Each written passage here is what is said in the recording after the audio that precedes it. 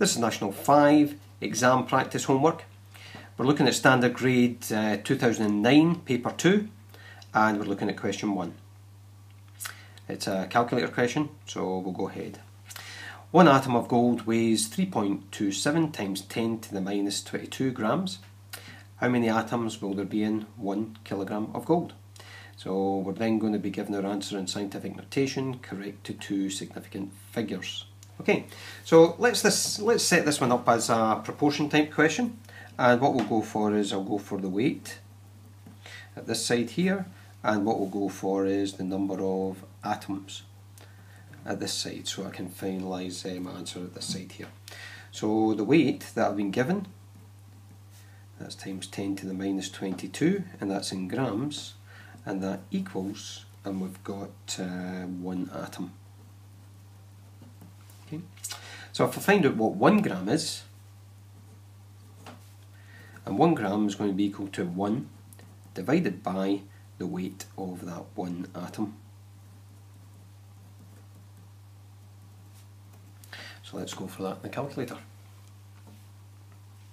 Right, so I've got 1 divided by 3.27, and I've got the times 10 to the power button at the bottom, and I'm going to use this negative sign there, 22. I'm going to press equals there, and I get 3.058, and let's go for that. 3.058, some more, but that's going to be times 10 to the power of 21. What I want to find out is 1,000 grams. So what I'm going to do is I'm going to take this number here, I'm going to leave that in my calculator at the moment, and what I'll do is I'll times that one there by 1,000 to get my final answer. Right, so let's just keep that in the calculator, and what I'll do is I'll just times it by 1,000. That gives me 3.0581, and that's going to be times 10 to the power of 24.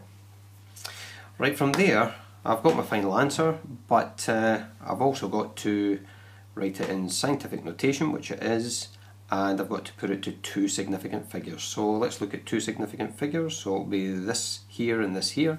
So what I'll do is I'll cut my number here, I'll look to the right, and what I'll do is I'll move that, the 5 will just change the 0 up to 1, so it'll be 3.1 times 10 to the 24, and that's 2 significant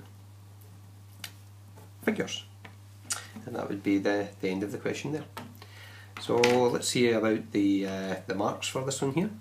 So the first mark I'm going to get for, let's see, I'm going to go for getting, right, so I need to get 1 mark for this one here, the final answer. I'll go for 1 mark for getting the unrounded answer, and I'm going to get 1 mark for, let's see, I'm going to just go for 1 mark for this one here. But it's a 3 mark question. The way we're going to mark it is, as long as you get this one and this one here, these marks, that's 2 marks, and for either dividing 1,000 by 3.27 times 10 to the minus 22, or the way that I've done it here, that would give you your 3 marks.